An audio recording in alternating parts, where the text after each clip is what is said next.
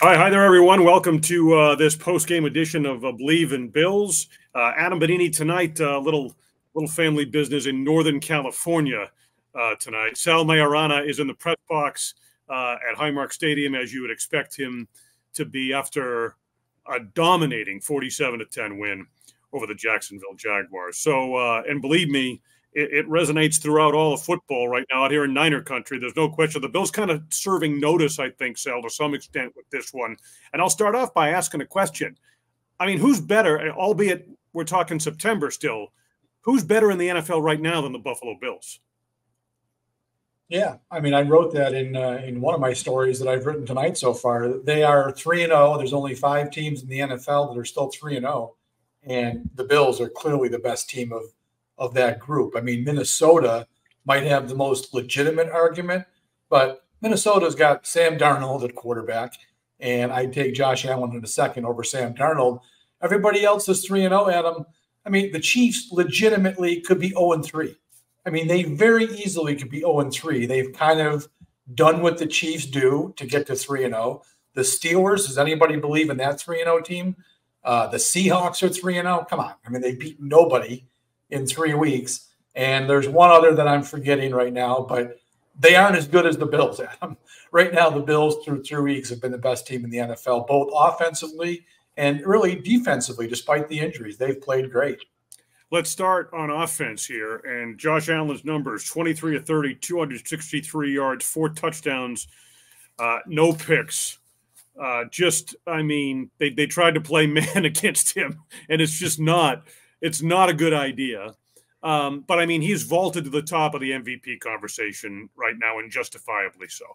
Yeah, I mean, he played spectacular tonight. And, you know, we had talked about the first 2 weeks how, you know, the passing numbers in the whole league are down. But here in Buffalo, we're so used to seeing Allen put up 340-yard games sometimes that it was a little stark that he only had 371 yards in the first 2 games. Then obviously one of those games, the Miami game, the game script dictated that they didn't need to throw the ball at all. But tonight they came in against the Jacksonville defense that clearly was going to be vulnerable against the pass. They were without one of their best corners, Tyson Campbell. Their nickel corner, Darnell Savage, was out. You know, their safeties are okay, but nothing great. So the Bills, and they play a ton of man-to-man. That's just how they play defense. The Bills knew coming into this game, Adam, there were going to be areas that they could exploit. And, man, Joe Brady went right after those weaknesses from the very first drive, and you saw the result. They were 5 for 5 scoring touchdowns in the first half. It was starting to look like that Patriots game from the 2021 playoffs, the perfect game. So, yeah, it was a spectacular game plan. And the other part of that, Adam, is you can have a great game plan, but you got to execute, and the Bills executed almost flawlessly. Well, I mean, let's talk about that passing game because we had questions about that leading into this one, and we hadn't really seen explosiveness. And I think the longest ball Allen threw was 28 yards tonight. But, right. I mean, look at the production.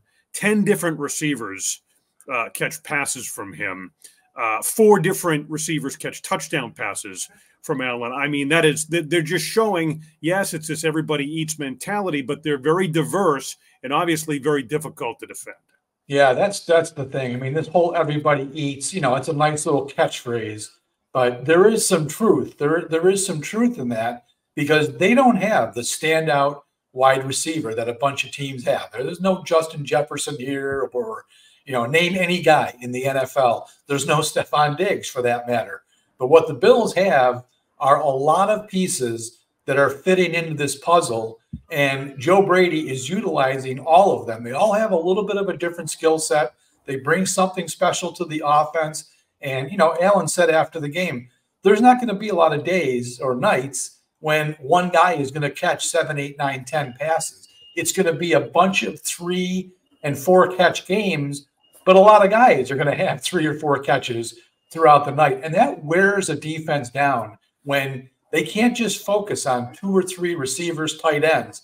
The Bills keep rolling these guys in these different personnel groupings, and you lose track of how many guys they have as targets in the passing game. And that's clearly been the case this season, but particularly tonight. This was really the first night game, I should say, that they really took advantage of all their weapons. Curtis Samuel was involved. Kincaid was involved. They got James Cook involved again. Everybody was literally eating in this game. Yeah, nice to see Dalton Kincaid early in the game involved, and he gets in the end zone. That's important for this team moving forward. Absolutely. I mean, the play that I love the most was the one you referenced. The longest pass play of the night was a 28-yarder. I believe that came on the third down play, and he just ran. He ran the kind of route. It was down the seam, and then he flared it out to the sideline. Allen threw a perfect ball. Adam, that's the play that I've been looking for from Dalton Kincaid. That's what we were told when he was drafted in the first round. Those were the kind of plays he could make. And really throughout his rookie season, and again, he was a rookie, so I get it. You know, he caught 73 passes, but could you even think of 3 or 4 that were truly impactful plays? They were a bunch of short little passes, catch the ball, get tackled. He wasn't running after the catch. And that play in the I think it was the first quarter actually, that he got down the field. That's what I want to see more often from Kincaid. And then the touchdown was also, that was a terrific play because Allen bought time in the pocket. He was getting pressure. He was moving around. Kincaid was on, that happened in our end of the field, Adam. And Kincaid was in the other third of the end zone on the left side offense.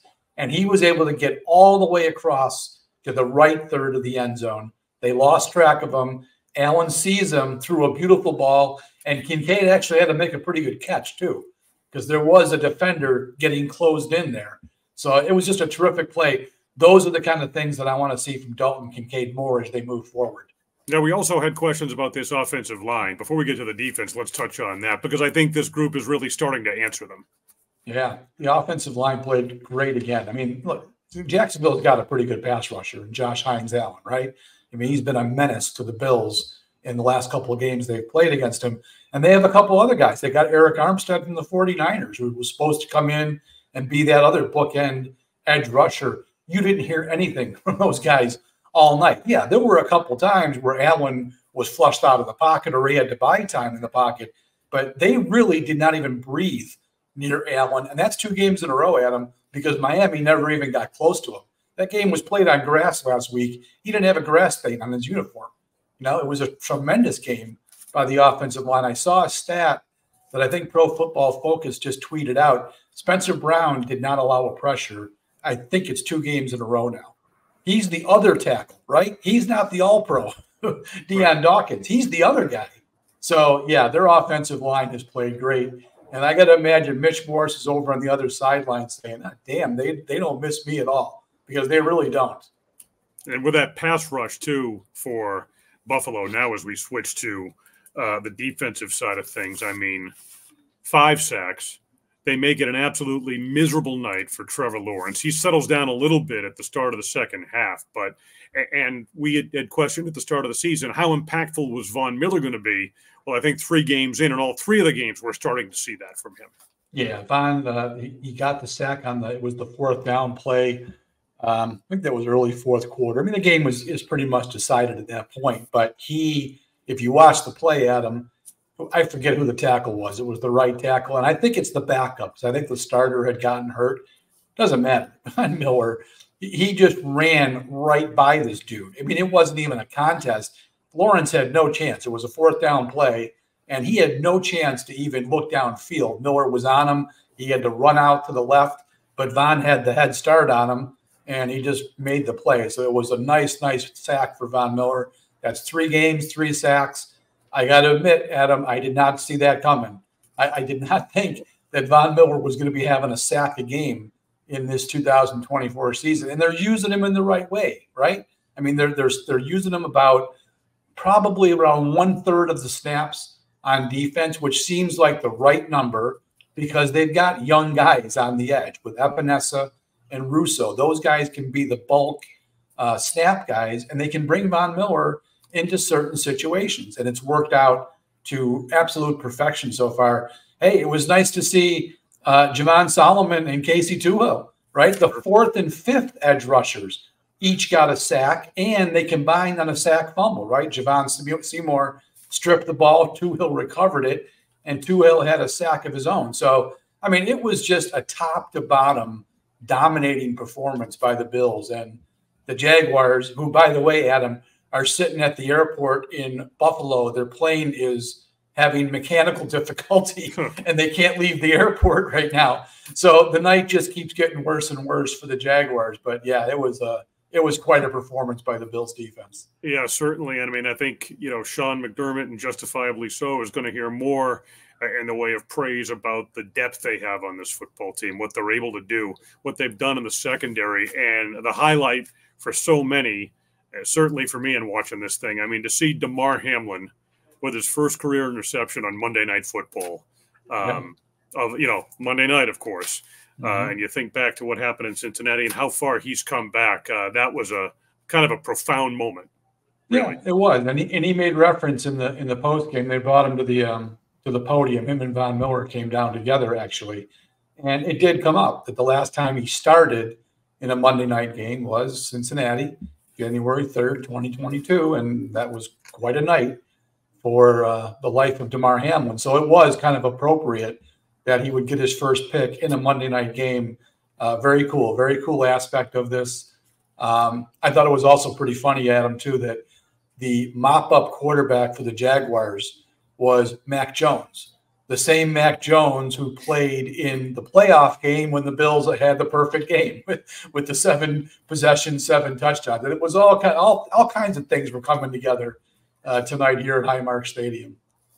All right, so before we wrap it up here, also want to mention, too, Keon Coleman gets in the end zone, the Bills' rookie wide receiver. Interesting that they had sat him for the first quarter because of a being on time issue. Sean McDermott trying to send a message there, and nice to see him deal with that and then deliver, ran a very nice pattern, very nice route to get open on his touchdown. So that's certainly a positive for this team. And now at Baltimore, at Houston, at the Jets. And that takes nothing away from what this Bills team has shown in the first 3 games. But I think we're going to really find some things out now. We've discovered a good number of things. I think this team has a lot of positives going for it that we've outlined here tonight and in the shows leading up to this. But now you're going to see them hit the road and have to deliver in that environment.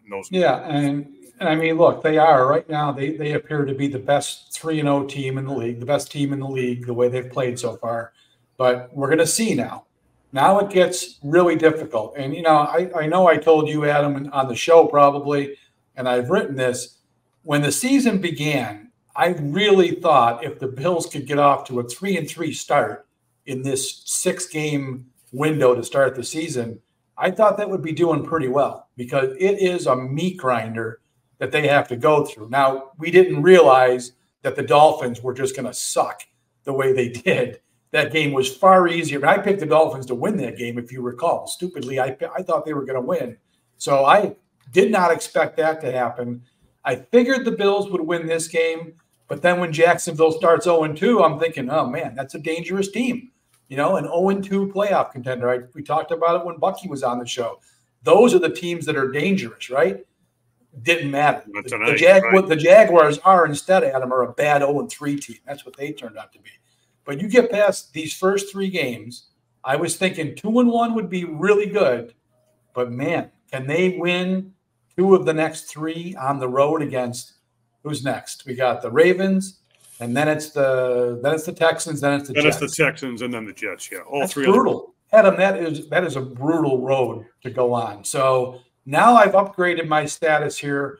I'm thinking 4-2 is a real possibility. I think they can get one of these games. And I'll be very surprised if they end up 5-1 or 6-0 when this thing is over. How do you feel? What are you thinking as you look at this? I think they're capable of beating. I agree with you. I mean, I think it's going to be. I mean, if you can get 2 of those 3 games, that is. I mean, you're doing extraordinarily well. But here's the thing. I think, given what they've shown, given the development we've seen from some of these players, certain aspects of this team, and with Josh Allen at quarterback. And what we've seen from the defense, and hopefully they get healthier and get a Taron Johnson back, for example, for the Baltimore game, they're capable of winning any game they're in. Yeah. And so I'm very optimistic, given the way, especially they took care of business. I mean, they did what they should tonight, but they're doing it in a way that suggests that early in the season they've answered a lot of questions and kind of have their act together in some key aspects of how they built this team.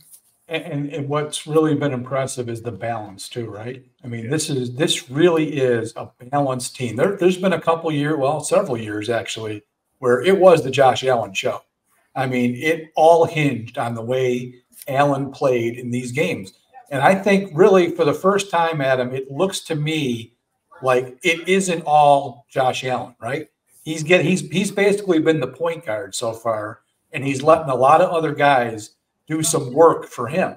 It isn't all on his shoulders. I mean, he ran 6 times tonight for 44. 5 of those produced first down. So he is carrying a burden, as he always does. But it just feels to me when I'm watching this game that he's got more help this season, even without Stephon Diggs and Gabe Davis. It seems like he's got more guys that are rallying around him and doing their job, and it really has been spread out throughout the whole team. So that's, to me, what's most impressive about the 3-0 start is that it's coming from the whole roster is contributing to this. Exactly. And that's what I mean by saying they've answered a lot of questions. It's only 3 games in, but those trends and what you're talking about go a long way to answering those questions and show a lot of positive signs. So 47-10 is the final score. Once again, Bills 3-0 after a Monday Night Football win over the Jacksonville Jaguars. For Sal Maiorana in Orchard Park, this is Adam Benigni. Thank you for being with us here on Believe in Bills.